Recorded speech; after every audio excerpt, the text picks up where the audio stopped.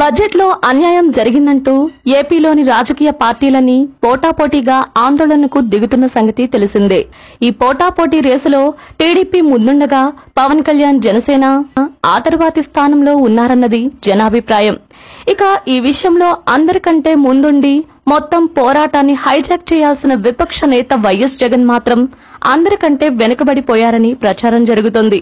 అందుకే జగన్ అనూహ్యంగా ఎంపీల రాజీనామా ప్రకటన చేశారని టీడీపీ సహా మిగిలిన పక్షాలన్నీ ఆరోపిస్తున్నాయి. ఇలాంటి తరుణంలో వైసీపీ అధినేత జగన్ కీలక వ్యాఖ్యలు చేశారు. ఆయన వ్యాఖ్యలు చూస్తే పవన్ కళ్యాణ్ పెట్టిన జేఎఫ్సీ విపక్ష నేత బాగానే ఇబ్బంది పెట్టినట్లు కనిపిస్తోంది. ప్రకాశం జిల్లాలో పాదయాత్ర ప్రారంభించిన జగన్ కందుకూరులో బహిరంగ సభలో మాట్లాడారు. పవన్ కళ్యాణ్ ఏర్పాటు చేసిన జేఎఫ్సీ రాష్ట్రానికి ఒరిగేదేమీ లేదని జగన్ అన్నారు. ఫ్యాక్ట్ ఫైండింగ్ కమిటీ కోడిగుడ్డు మీద ఈకలు పీకినట్టుందని జగన్ విమర్శించారు. అంతేకాదు చంద్రబాబు తానా అంటే పవన్ తందానా అంటారంటూ జగన్ తన పాదయాత్ర సందర్భంగా విమర్శలు చేశారు. పవన్ కళ్యాణ్ కోరినట్లు ప్రత్యేక హోదా కోసం కేంద్రంపై అవిశ్వాస తీర్మానం పెట్టడానికి వైసీపీ సిద్ధంగా ఉందని, టీడీపీ కూడా కలిసి రావాలని జగన్ అన్నారు. పవన్ కళ్యాణ్ గారు, మీరు చెప్పినట్లే అవిశ్వాస తీర్మానం పెట్టడానికి సిద్ధంగా ఉన్నాం.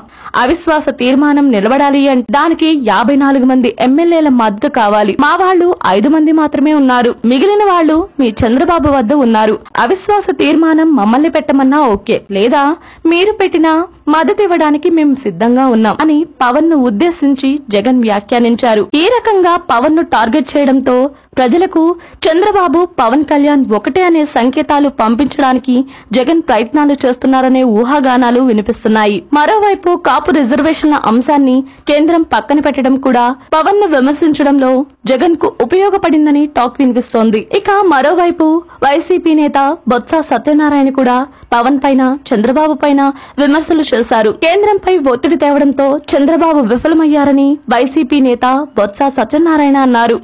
బీజేపీ టీడీపీలు కుమ్మక్కై ఏపీ ప్రజలను మోసం చేస్తున్నాయన్నారు. జనసేన టీడీపీకి మిత్రపక్షమా కాదా పవన్ స్పష్టం చేయాలన్నారు.